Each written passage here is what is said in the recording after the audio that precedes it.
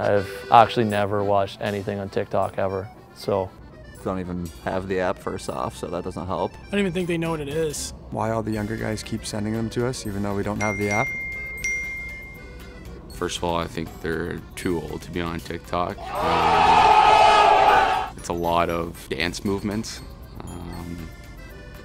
Yeah, I mean, I don't really know much about it. They probably don't have it, so I would say they don't understand how it can just suck you in for an hour or so. What I don't understand is the people who make them.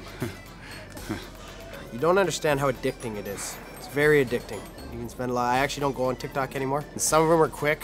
The one where I was throwing the ping pong ball in the water bottle took hours.